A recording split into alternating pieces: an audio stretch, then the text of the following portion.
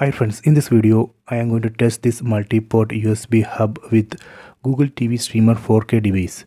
We can use this type hub to connect USB flash drive or external hard disk or SSD storage to Google TV Streamer 4K device. We can also connect USB mouse and USB keyboard. So let me test this device. First let me connect this hub to Google TV Streamer 4K device. Done. Here you can see PD in port in this device. There we need to connect power cable from the USB power adapter.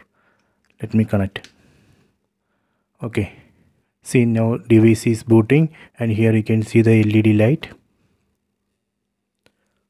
Okay, done. See, this multi-port USB hub is working with Google TV Streamer 4K device.